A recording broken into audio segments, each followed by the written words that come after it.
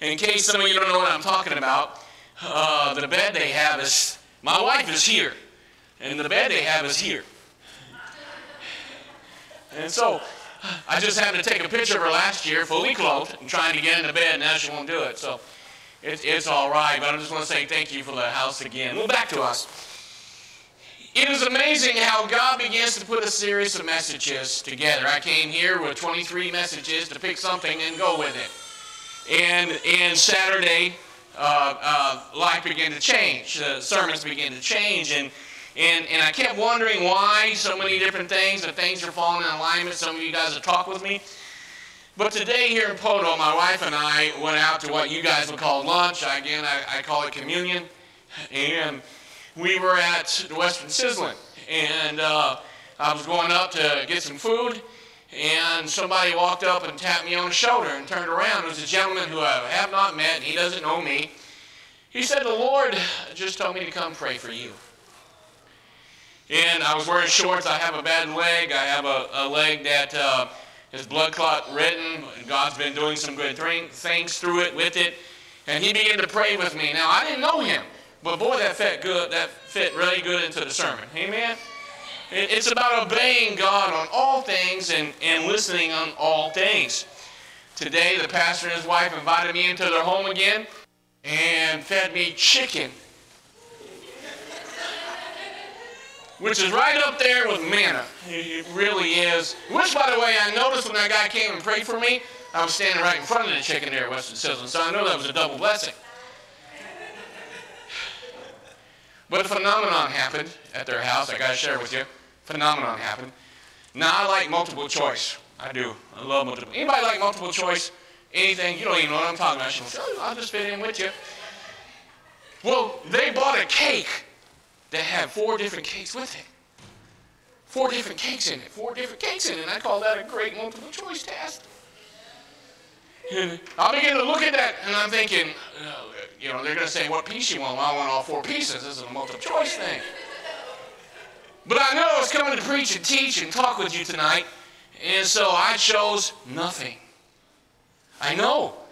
It shocked me too. It shocked my wife. She goes, "Who are you?" I'm trying to very much work on my weight. If y'all remember, I wore this shirt last year, and it was more like painted on. This year is getting closer to a dress.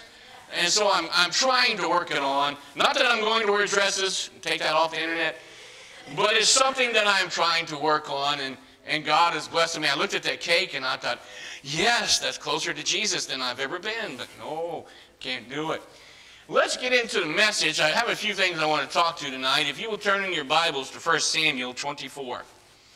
1 Samuel 24. It's in the Old Testament for some of y'all to get confused. How you doing? I saw you last year. I thought you'd been arrested and incarcerated or something. I'm kidding. I'm kidding. I'm kidding. She's looking at me like I'll never come again.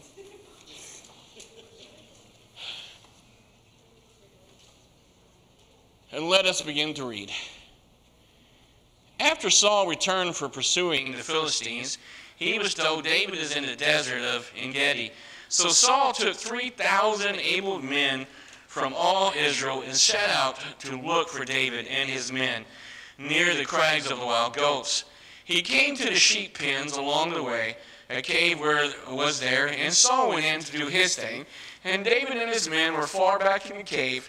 The men said, "This is the day the Lord spoke of when he said to you, I will give you your enemy in your hands for you to deal with as you wish."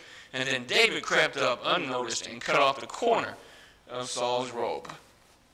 And that's the end of our reading. You may be seated. I want to open up prayer and let's get going. Let's get going. Father, I thank you once again for being in such a wonderful church, a loving church, a caring church. Lord, help us, Father, as we dive into the blessings of obedience. Lord, as Pastor said, we're talking about the blessings that come from obedience, total obedience. In your name we pray. Amen. Well, here we go. In the last 3 days, we've been outlining obedience. Tonight, we're going to pick a part of obedience. How are you doing? Are we okay tonight? Do you forgive me? Will you forgive me in about 15 minutes? All right, just want to make sure. Make sure we're online here. I love you already, and I can't even say your name, but hey, we're together. Huh? Yeah, you keep saying it because I'll never get it. I mean, M lady, yeah. Tonight I want to talk to you about life scenarios, the scenarios of life. As I go out in the public, I am something that I'm never in churches. I'm quiet when I go out in the public. I know y'all are shocked at that. But I'm quiet when I go in the public. And my wife tells me I should be quiet, so I try to listen every once in a while. But I begin to listen to the life scenarios of life that happens. We're in this about obedience and listening. How many of you would say right now that some kind of obedience fits in any part of your life right now? Oftentimes, as we go through it, we have this conundrum. Follow God with all of your heart, your mind, your soul, or don't. Those are the two conundrums. Sometimes in life, things happen. And you begin to wonder and doubt, and you begin to look at things in life. And the greatest thing is when somebody does something to you. When somebody says that word that you can never forget. Anybody been there? You begin to look at life a little differently, and you begin to wonder about things. And God says forgive, God says work through those things, and God says move to the next level in a relationship. Amen? I remember when I was a kid, and I had a teacher that I didn't write very well. I didn't read very well. I wasn't dressed very well. I came from a poor family, and this teacher wrote me. And I remember talking to my pastor about it, and my pastor said, Jesus loves her. Well, evidently, he don't know her. Because if he knew her, he had already, you're in hell. And that was a kid. I haven't changed much since then. You could tell I've had to work on counseling and forgiveness for many, many years. When I got married, I began to, say, honey, I'm sorry. And she goes, what are you doing? I said, I'm just pre-sorrying. Because eventually I'm going to be there. And 19 years of marriage, I've been sorry every day. It's kind of like at nighttime when you pray, God, forgive me what I've done and what I'm going to do tomorrow and the next day. And just kind of get that pray thing up there. But how many would say that tonight the obedience or forgiving and letting go is a little struggle? Anybody? Come on, raise your hands, because people are like, I raise my head, but it's a little struggle. Scenarios of life. Got a funny video for you. I want you to take a look at it, and look at it through the lenses of what is it going to take to help you serve God with all your heart, mind, and soul. Oftentimes, Pastor, this, and you and I are getting to know each other, and boy, I'm enjoying getting to know you together. You stand here, we make the number 10. And so I can always say our relationship, our friendship's a 10, I'm trying to get down to where we can be 11, but it's going to take a while. And so one thing I appreciate about you is you're just allowing to bounce off of you and talk about things. But as a pastor, people always say things and they do things around us. And as a pastor, you think, boy, I'm going to give you a word. I don't know if it's from God, but I'm going to give you a word. Have you ever just wanted to bless somebody? Yeah, I'm going to bless them. As a pastor, I think, as I look at people and they begin to say things to me, I'm like, I can baptize you. And water's not needed. Try that out for size when you're getting upset with somebody and say, when's the last time you've been baptized? And then look at them and then say, I can help you. Don't do that. Don't do that. At the prison, people begin to say things, and they begin to say things that are crushing and bone crushing, and I don't get mad because I think, I'm an ordained pastor. I can baptize you at will. We're going to talk about that a little bit tonight, and about King David, and about sometimes we want to cut a little something off somebody that hurt us. Anybody been there?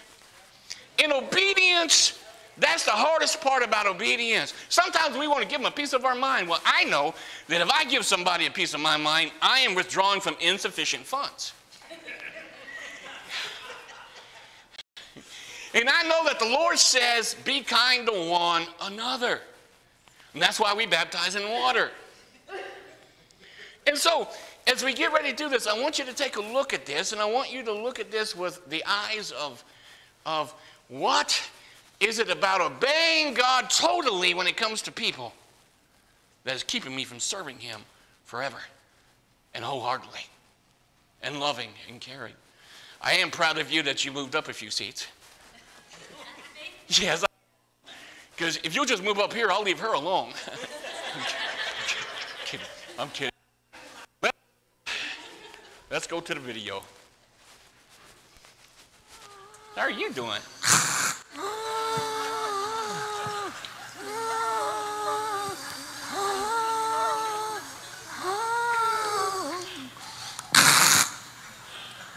Hey, Morty.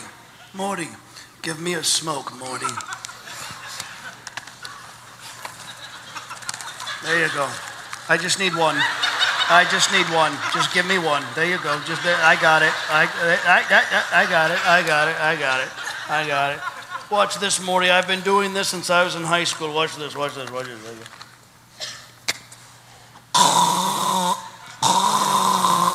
Smoke rings, Marty. Smoke rings. I still got it, huh? Watch that.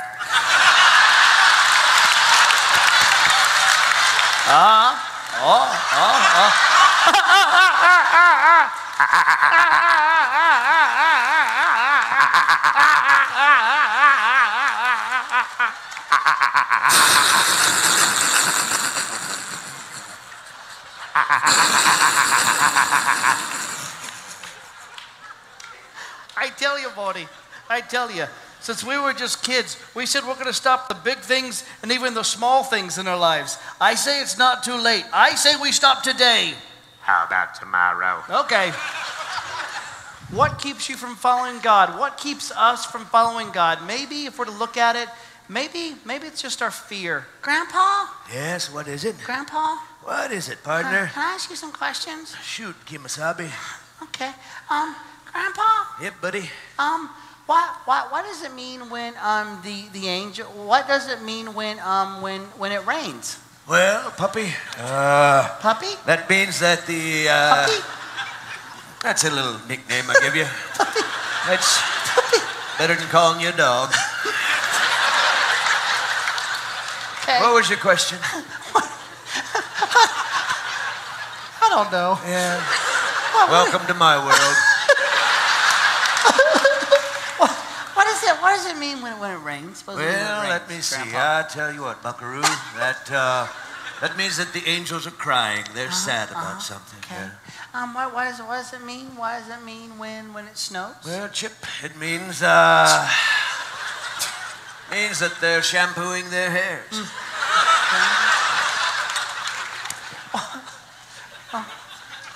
Grandpa? Yep. What is it there, Scooter? What does it mean? What does it mean when it thunders? Well, that means the angels had chalupas for dinner the night before. Okay. Grandpa? Yeah, a little bit.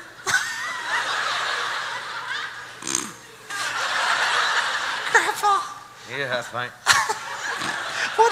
What is it? Why do pretty people marry ugly people? Oh, Squirt. Well, that's because love is blind.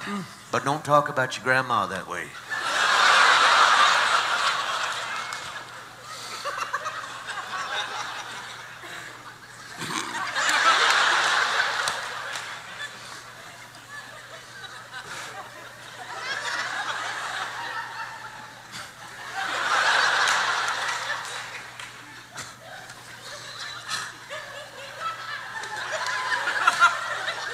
Is some new thing you kids are doing? 23 skidoo. Oh, this is the part of the skit where I was supposed to segue into something serious. Oh, yeah. You're making it really hard. Yeah. Come on, buddy boo. Grandpa? Come on, princess, you can do it. Grandpa? Yep. Grandpa? Yep. Why, Yep. How come every time we see those planes when they hit those buildings and all those people died, and if bad stuff happens all the time, I mean, if God loves everybody, why does all that bad stuff? And sometimes when I grow up, I'm really afraid that there's going to be some bad. Now you listen. Your old grandpa will spin stories and tell you tales all day long. But what I'm about to tell you right now is the truth. Since the beginning of time, good and evil have been battling it out. But I've read the book all the way to the end. And in the end, God wins. God wins in the end.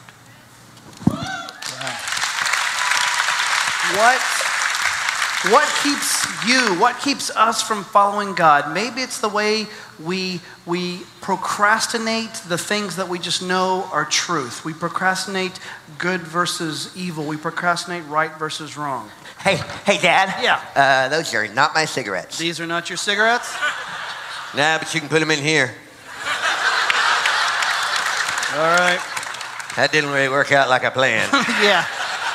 Hey, listen, my buddies are going to see this movie, okay? And I know you and I know about the movie. We talked about it, okay? But before you say anything, okay? I know that there is some cussing in the movie, okay? But it's just a little bit, okay? Just a little bit, and I know it's not real, okay? And there's some violence, okay? But it's just a little bit, and I know it's not real, you know?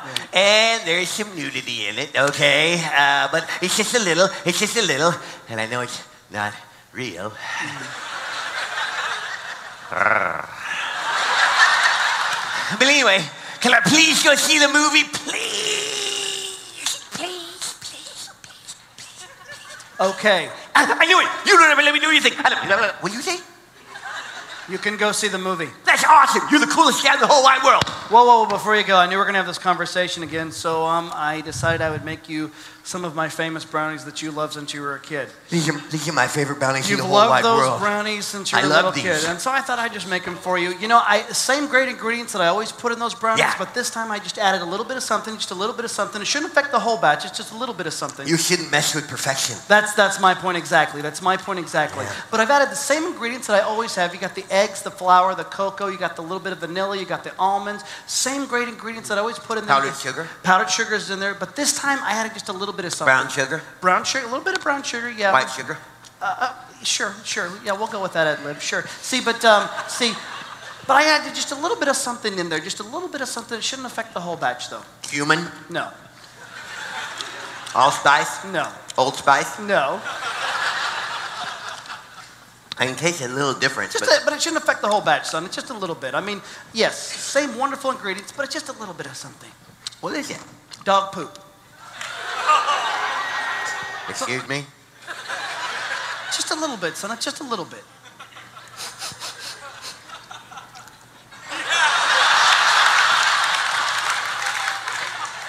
It is dog poop. From the big dog or the little dog?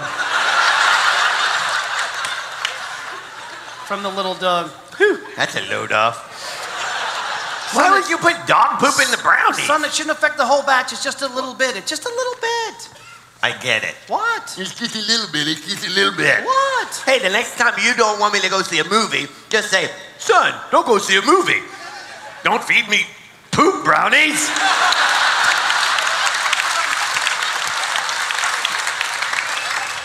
I don't even want to go to the movie now. I just want to go get something to drink. That better be lemonade in the refrigerator.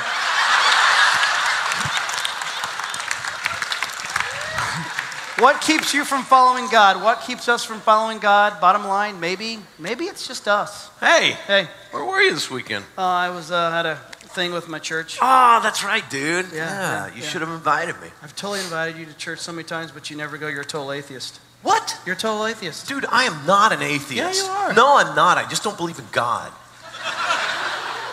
Yeah, guess I am. Yeah. Learn something new every day. How was it? Sure, it was good, you know. I mean, God showed up, stuff like that. It was good. Whoa. God showed up? Yeah, God showed up. Okay, humor me, because I don't even believe in the guy, right? How do you know God shows up? What? Like a big white limo pulls up, man? Door opens up, fog grows out. It's all like, ladies and gentlemen, God is in his house. Like steps out, oh, bless you, peace. No, I can't explain how God works. It's kind of like a microwave. I mean, I can't explain how a microwave, but we use a microwave. Dude, you know, no. It's kind of the same way. God. Don't give me that, okay? Why? Oh, I can't explain it. That's the problem with you Christians. I don't know how to explain God. He's just there. No. Here. It's right here. It's right here. Well, you talked about a microwave. A microwave has a manual. I can read it and explain it to you. Right. I knew you were going with that. Here's our manual. The Bible. Yeah, the Bible. This is your manual. It's a manual, yeah. All right, show me. Show me where it says how God shows up. All right. Well, I mean, kind of put me on the spot. I mean, okay, well, John 3:16. Don't give me John 3:16. I'm an atheist and I know what that says. Well, you put me on the spot. I mean, I didn't have to. That's not a manual. No, that's a trophy. It's not a trophy. Why is it a is. trophy? You don't even know what's in there. I do know what's in there. No, you don't. It's something for you to carry around. I mean, the truth is, Christianity is a joke anyway. It's not a joke, because I couldn't give you a few scriptures. It's a joke. No, Christianity is a joke because Christians don't act like they're supposed Christ.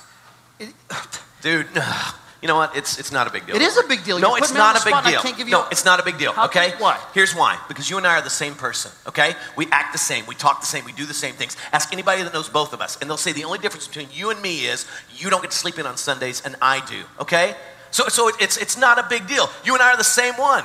And if you're okay, then I'm okay. Mr., what does your mom say? Going to hell in a handbasket, right? If I'm okay, you're okay. It's all good. So not fair. Not fair, you say. What did you just call me? I didn't call you anything. No, you called me a name. What did you just call me? I didn't call you anything. Yes, you did. No, I didn't. You said it wasn't fair, and I said that's not fair, you say. Oh. What do you think I said? I thought you called me a Pharisee. What's that?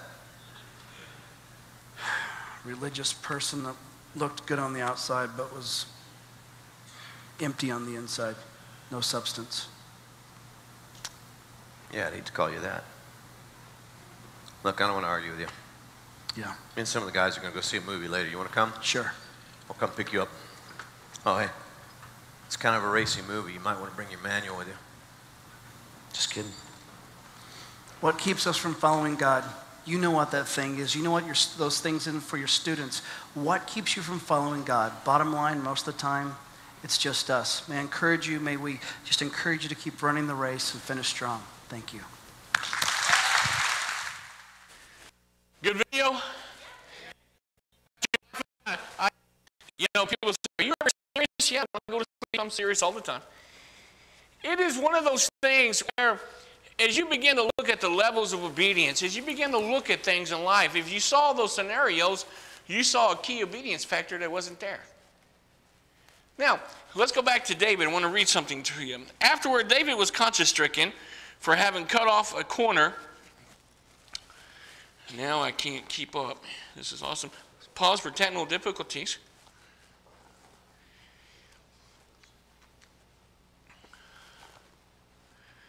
Then David went out of the cave and called out to, I'm skipping way ahead.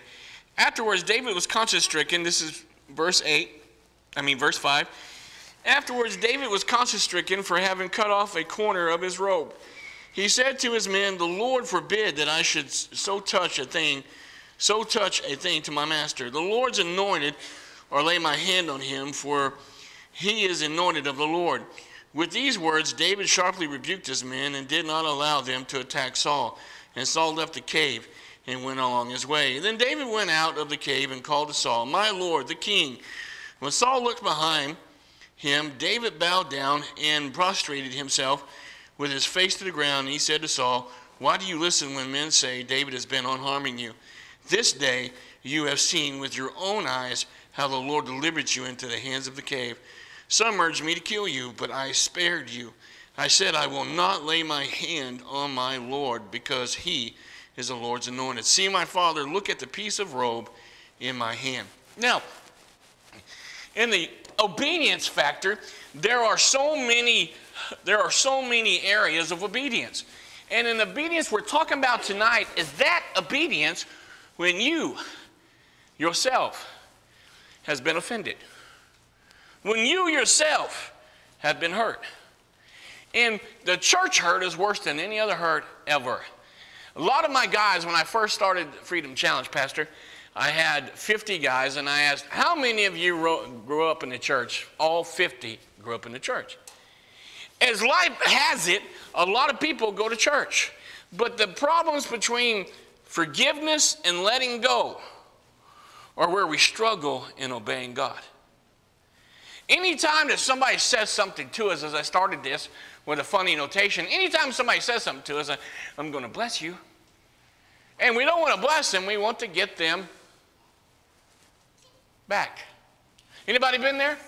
Oftentimes in life, when things happen to you, David had a chance and cut off his garment. He wasn't supposed to touch anything. You ever had some people tell you, well, I would have you do this. Well, you should do this. Well, you should get them that way. Anybody have that? Raise your hands. Anybody actually acted on it? And oftentimes when the lady's like, me too, ma'am. I did too. People say, you need to give them a part of your mind. It didn't take long. And when you begin to act on them, everybody has a way for you to get someone back. But God has a way for you to just be quiet and win them back. Amen? Amen. It is amazing when King David began to realize and got grief-stricken because he reached out and touched the Lord's anointed. Who's the Lord's anointed? All of us are the Lord's anointed. When we become to know Christ Jesus and begin walking in him, we begin to have that part of the anointing on our lives, on our soul, and on our heart. And we begin to live a life, and we will obey everything except that thing, which holds on to us forever, it would seem like. Now, let's go back to the Garden of Gethsemane. As Jesus came in to, Jesus and the disciples came into the garden, he began to go and pray and weep and do his thing. He was calling out to God. So we know that the disciples were there. We know they fell asleep. And we know that the soldiers came. The soldiers came. And the soldiers began to do what soldiers do. They begin to take part in what they're supposed to do, which is capture Jesus. And so when Peter began to see what was happening, what did he do? He took off the soldier's ear. Now, let's fast forward to the obedience of God. Obedience of God says what? It says forgive one another, love, care for one another. Yes, no? And so, here we are. Peter takes off the ear. Malchus grabs his head and goes down. Now, he's in the spot where he was functioning for who? He was functioning for the church, for the soldiers, for them. And he went down and he was struck by who? He was struck by people that were supposed to just do the job. That's all he was doing, is doing his job. Anybody get hurt just doing your job? Get something said just doing what you're supposed to be doing? And you begin to hold on to that hurt. And God says, let it, say it with me. Now, why can't we let it go? Why can't we follow that obedience factor? I'm not going to let it go. I'm going to let him have it. Now, the problem with that is that it is no longer their problem. It becomes your problem, and you hold on to it forever. In Teen Challenge of Oklahoma, throughout the years, my life has been devastated by certain individuals. And I had all the rights, Pastor, to return it. Had all the rights to return things to people. In my 16 years, I've learned the art of letting go. Why? Because I come to the altar. I follow God's principle and his obedient factor in saying, I will let go. But oftentimes we do not. David began to tell Saul, I had this. I could have had your head, basically. But then he began to repent and realize you cannot reach out and touch the Lord's anointed. Obedience is not something you can choose. I will do this, but I won't do that. I will let this go, but I'm not going to let that go. Oftentimes in life, as you begin to look at those things in the scenarios of life, we choose certain things we'll obey and certain things we won't. Any of you, as you were growing up, you realized, well, it's not that bad. Well, I know the Word of God says don't do it, but hey, it's okay. Well, let's go back to David. He was in the cave. He could have ended this whole thing. And now he was repentant. Now, David went on to disobey God. But what made him a man after God's own heart? Come on, this is where it's interactive. He had a repentant heart. He never left the altar. Keep in mind, you're going to see me sitting on this altar, not because I have to, because I'm trying to point you to in a general direction that sometimes you should go to the altar and never leave it. Now, case in point, if you have a situation, if you are walking through a situation where someone has hurt you, in fact, let's find out who's honest. You okay with this, Pastor? Good, good. Bow your head and close your eyes. Everyone, especially you guys up there, especially you, Baldy. how many of you would say that you are struggling with something that we're talking about tonight? Raise your hands. 1, 2, 3, 4, 5, 6, 7, 8, 9, 10, 11, 12. All right, open them up. So, Pastor, it would be safe to say I'm headed on the right direction. Now, let's talk about it for a second. Here is Malchus. Malchus was just going in to do his job. That's all he was doing. He wasn't going in for any malice and content. He was just going in to fulfill his job. And then someone that's hanging out with Jesus reached out and took his ear off. Now, imagine Malchus. Let's go to Malchus for a minute. Someone that was hanging out with the master that claims to be the Son of Man and cuts my ear off. And I'm supposed to serve this guy? Are you kidding me? And can you imagine the pastoral counseling Malchus needed? Grow closer to Jesus. No, I lost my ear, but you got your ear back. Grow closer to God. Come to him with, no, I don't want to go down there to that church because they're tearing people up. I don't want to go down there, and we get a bum rap. But oftentimes we have to go back to the part. Jesus said obey. He didn't give any other qualifying reasons why to obey, but obey so you might be free. Obeying that principle of forgiveness is one of the hardest ones to obey because you have been hurt, you've been destroyed, you've been made fun of, you've had everything happen in your life. And then you're told forgive and go on as new. Well, how can I be new when I feel old? How can I be new when I can't pass by this? God said obey because there is no other way to get past those things in life. David, why are you sitting on the altar? I'm keeping it warm for you. Because oftentimes it's this way, ladies and gentlemen, and little children.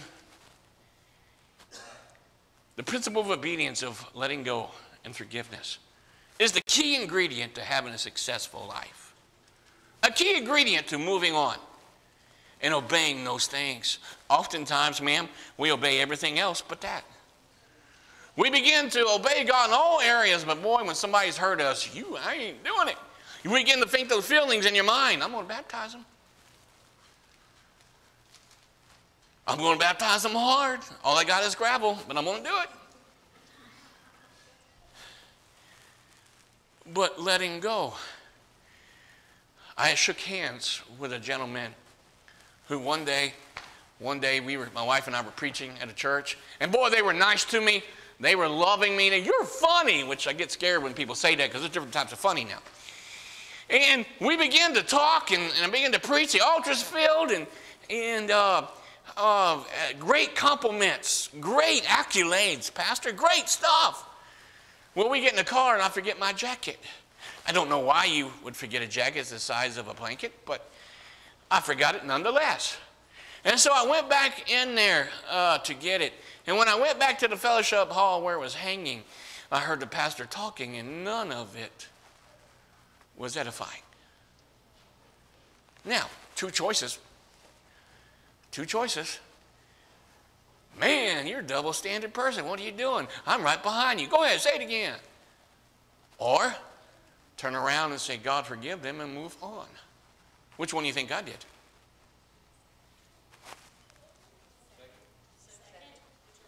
But I wanted to do the first. I want to go and baptize them. They had a sink. It would have worked. So off the altar for a minute. When you get off the altar of forgiveness, when you get off the altar of letting go, when you get off the altar of obedience and listening to God, things begin to happen. All of a sudden, your friends will say, man, do that, do that. King David's men said, kill him. He's put him in. They're always able to tell you what God said, even though he said nothing about that. Anybody had some good godly advice that wasn't good godly advice at all? And people begin to tell you. And it had not come from God. It came from the enemy. God will let you know the next phase. But if you get back on the altar in your own personal life, you will hear from him. He's at the altar, beginning to talk with you and help you in these things. When that young man, well, he wasn't young, but that older man, you know, a lot of people say, I'm middle-aged, and they're 55. I've met no 110-year-old people. I haven't at all. And so when he came to me, and it wasn't a tremendous thing, ma'am. It was one of those things where he said, God told me to come pray for you. I'm like, well, get to it. It is amazing when God gives us things to do, and we do it. He's blessed. I was blessed. How many of you need a blessing from God? Then you have to let go. And you have to follow that obedience principle. Bring your hurt to him so he can take it and walk away from it. But it's the hardest one. That's why we're going to take a few minutes tonight. It's the hardest one to obey, to let go and to forgive and to say, you have a new chance in life. Until you realize the part that God gave you a new chance in life. God gave you a new chance to do some great things. But you have to ask yourself tonight, will you follow that obedience principle about letting go and allowing God to heal you? Unfortunately, I met with a 67-year-old lady. Not unfortunately, it was great to meet with her. She had been dealing with some stuff for years. She was, unfortunately, attacked and things happened to her. And as she began to explain to me, I thought, oh my God, somebody did this to a 60-something-year-old woman. It was 45 years ago. And she still had not let go. And she wanted to follow God in all ways and all possibilities and all principles. But she said, I just can't let go. Like, that presents a problem. Do you know where this individual is? No, I don't. Do you know where this happened again? No, I've forgotten. Then you're the only one holding on to it. The principles of obedience and letting go and allow God to come in and heal you. It's the altar. It's the altar time that has to happen in your life where you come and get things right. Do we always have to go to the altar? Oh, yes, you do. It could be your bedside. It could be your car. It could be anywhere where you can meet God. But the obedience principle, it goes back into this. There are church splits, not because they get along, not because they're great, loving, caring people. There are church splits because they don't follow God's obedient principle of letting go and consoling one another, being kind to one another. As I look at you, ma'am, I don't know you, can't even pronounce your name, but we'll work on it. I see that God has got some great stuff for you, but you got to let go. And you got to follow that principle that says, I am all sufficient for you. You two are going to get married someday as soon as you can remember what you know. And so it's one of those things where you have to ask yourself this. Do I want to follow God? What's keeping me from following God in all things? And it usually is obedience. It usually is obedience. I laughed about the cake, Pastor, but cake used to be one of my life-controlling problems. I used to tell people I have mainline cake if I get away with it. But I'm learning to let go of things. Now, here's where we begin the ending of this thing. As I prayed last night about this, because tonight was supposed to be, does obedience limit you? It doesn't. That's going to be tomorrow. But here's where we end this thing tonight. In your church and in your life, you have to ask yourself this, because this is a recovery church, and people struggle with recovery. They go to recovery church for recovery, but they keep recovering for years. But you have to ask yourself this, at what point will I go to the altar and recover? Will I stop listening to people who tell you advice that has nothing to do with God? Oftentimes we want to lash out when we should pray out. When we should do those things and follow that principle of come. Now, Pastor, I have no problems coming when it's good. When my wife comes, it says, dinner time, come on, I got no problem coming. When you and your wife call me and say, food's on there, I'll be there before you shut the door. But when it's time to change your life and to move some things around, we struggle with coming, don't we? We struggle with coming. We struggle with the obedience factor that says, you got to let go. You can't hold on to those things. You must let go. You must change your projection, so your projection in life will be great. God is wanting us tonight, I believe, as we get ready to have an altar call, is to follow that obedience principle. Come and leave it at the altar. Come and let go. Come and change the projection and trajectory of your life, so that you might go back to your pew with that problem that confronts you no longer there. Now it's up to you. We're about to open up the altars, but the obedience factor, That gentleman, pastor, that came to me today, it all fits in. I know I'm on the right road here. Is that following God? It's just simple obedience. Just let go. There were 2 areas I told the pastor about that I've been to preparing for obedience messages in the church. There was one church I went into, nobody disobeyed. Nobody fought. Nobody had any problems. It was a church that was closed down and they sold it. Why? Because they had some problems and nobody could obey and come together. I went to another community.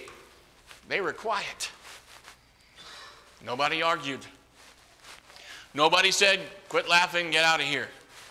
It was a rather large community. And nobody had a fight with each other. And nobody struggled with each other. It was a cemetery. So, those places, one place used to be a house of worship, but it closed down because no one got the principle of obedience. The other one's a cemetery. That church, there's no church that doesn't struggle. None. But tonight, as we end this thing, I ask you this question. It's a valid question, I think. Is in the simple obedience of letting go, of dropping that thing at the altar, what's keeping you from it? 12 of you raised your hand. We're about to open up this altar. How bad do you want to obey God in all things? How bad do you want to be completely free? Then you must completely obey. To be completely free, you must completely obey. As we begin to close this down, I'm a preacher, so I'm doing my first closing. When I call the altar, who's going to come down? Number 2, are you ready to completely obey and let some things go? Number 3, and this is an important one. I prayed for you guys last night. I enjoyed being here. But freedom is the key. Freedom is the key. How many people see people come through this church, did great, went off, and now not doing so good? Anybody? We see those things because the obedience is not there. Obedience says, let go and allow God to change your life. As I clear the altars, I wonder, as I ask Pastor to come up so we can pray with you guys, I wonder how many of you are ready to be free, ready to obey, ready to do those things and let go. 12 of you raised your hands. You got some stuff we got to let go of. As Pastor comes up here with me,